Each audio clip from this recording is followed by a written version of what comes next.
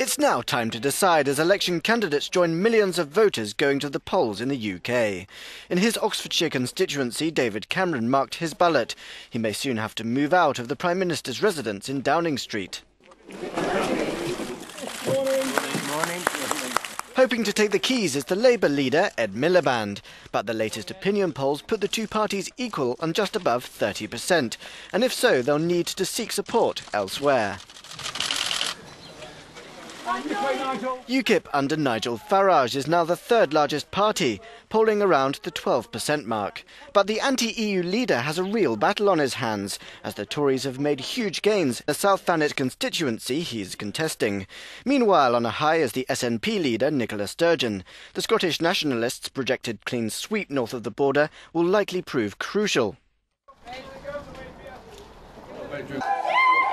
Elsewhere, holding the centre ground is Nick Clegg. The Deputy PM's Liberal Democrats are polling around 12%, and he's indicated a willingness to deal with either side to prevent a lurch to the right or left. After a long election campaign, it's set to be one of the closest contests in British history. The results will start coming through at midnight local time, with the votes all counted and verified by Friday afternoon.